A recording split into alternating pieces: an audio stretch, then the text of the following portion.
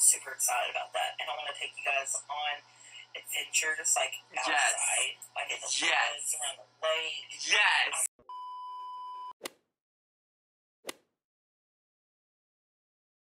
I might even take you to like Mammoth Cave. Let's do it.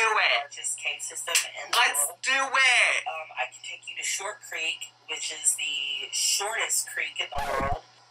It's important that you pay attention to the cut he just made. Seeing all of you hater snakes love bombing Becky is making me sick. You are all so fake. You all just want her to talk bad about Amberlynn. You all helped kill her mom and helped make the last months of Norma's life awful. You're all despicable and you all deserve to be naded. The fact that Zach cut out the part in Becky's vlog where she briefly mentioned her mom in his reaction was gross AF. Then he has the nerve to leave her a supportive comment on her video. Like you could at least apologize or something, damn. I don't know how I got so off subject. I just feel like it's fine, Bex. You can get off subject, but also remember you can edit that shit out too. Here's what he cut out of his reaction to Becky's new vlog. It's very important. Mammoth Cave, which is actually the largest cave system in the world. I can take you to Short Creek, which is the shortest creek in the world. And that's actually where my mom and her boyfriend said their commitment vows. Like, they're not married, but they got married under the eyes of God. I know. I don't know. I'm not judging anybody. I'm just like, okay. So, they weren't legally married. That's okay, though, because they'd been together for quite a while, and he was really good to her, and he's still really good to us. Like, he does everything he can for us, and I'm very thankful for that man. I really can honestly say that I view him as my stepfather, because he really does a lot for everyone, and he's just so sweet and such a kind-hearted person. And I don't know how I got so off subject. I just feel like You can always use the edit feature of whatever software you're going to use to edit these videos. You can always snip, okay? I know sometimes Amberlynn, Eric, other people you've seen vlog don't do that, but you sure can. Because guess what? I'm going to snip all of that because I didn't have anything to say about it, okay? Everything you said right before that, snip. I have shit to say about it. It's not going in the video. It really isn't. Oh, we all know why you have nothing to say about Becky's mom right now.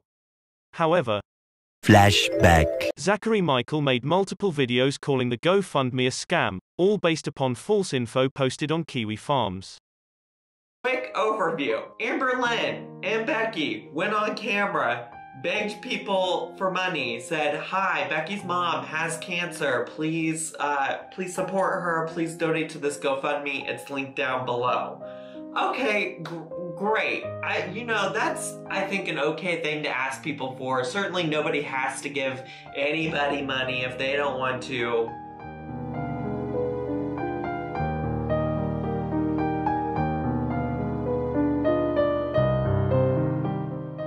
The GoFundMe raised around $3,000, and it's actually, like, if you really search for it, it's still, like, out there on the internet, so you can go find this GoFundMe and see how much they raised. It was like $3,063 or something like that.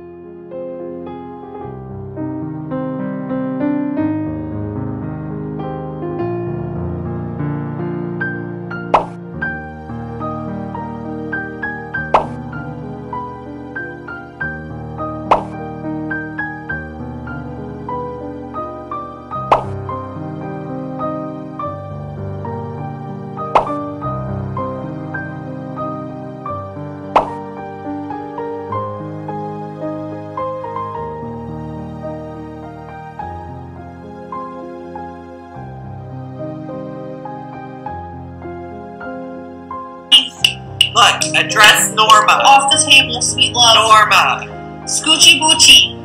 Concealed knuckles check. Can't see really your choker. Like, sit Can you outside, show us? get some fresh air, but it's like cold. Listen, I want you to Her address makeup the was gorgeous in her video.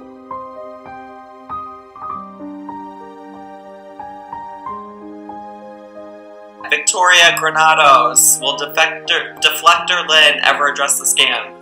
I hear she maybe mentions it in here. Judy, can you believe I'm not a scammer. Everything I said in that video was exactly told to me. And what you guys heard is what I knew. Wait, Judy. Judy. So she's admitting. I think that's some admission that the GoFundMe was a scam, right? Is what she understood to be the truth. Is what was told to her. What was told to her. So, okay, let's assume that's true. You had so many subscribers, girl. So many subscribers who gave money on your behalf to this fake GoFundMe, this GoFundMe scam.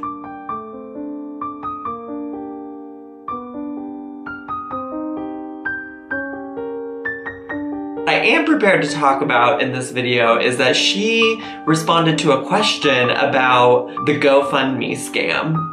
And if you've seen videos over the past like 6 months from me, I've talked a lot about this. I even throw it in every once in a while when I'm like, what kind of, when Amberlynn's asking what kind of content I want to see, I'm usually saying, show me some stuff about the GoFundMe scam. So where the drama comes in, where the scam part of the GoFundMe scam comes in is that Norma's husband, Jerry, has an ex-wife, and she found her way onto the Kiwi farm. This is the post that people used as proof that Norma was married to Jerry. This post is a lie, knowing what is actually going on around Amber and Becky right now. It is low class and selfish of Amber to be all about Amber while Becky's mom Norma is dying from stage 4 liver cancer. On Mother's Day, one would assume the reason that Amber was upset was because of Norma, but nah, it was her past history, etc.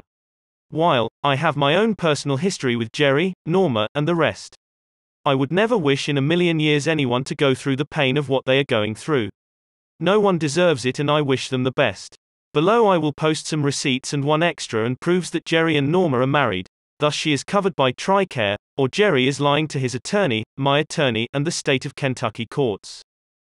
Norma's husband, Jerry, was retired from the Navy, and thus his health insurance should be covering most of the expenses that Norman... This was posted by Frazzle Cakes, who claimed to be the ex-wife of Norma's boyfriend.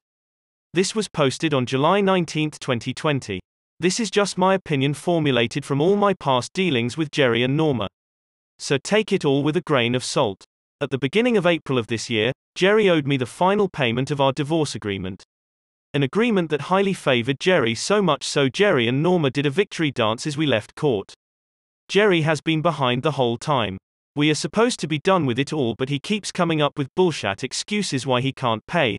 I now believe he is lying about how bad Norma's cancer is to prevent him from going to jail for contempt of court for non-payment.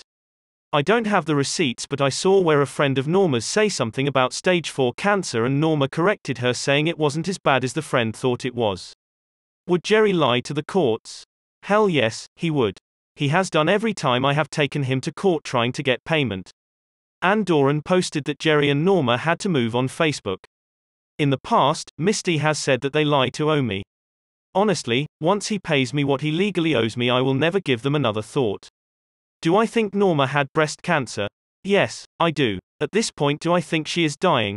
No, I don't. Nothing adds up to the fact that she is dying. Again, this person claiming to be Jerry's ex-wife posted on Kiwi Farms on the 19th of July 2020 saying that Norma's cancer wasn't serious. Norma died on the 24th of July 2020 of cancer. Zachary Michael shamed Becky's mother in the last months of her life, all the while profiting from these videos. Now, Becky has her first vlog, and before she's even monetized, he's making money off of her too.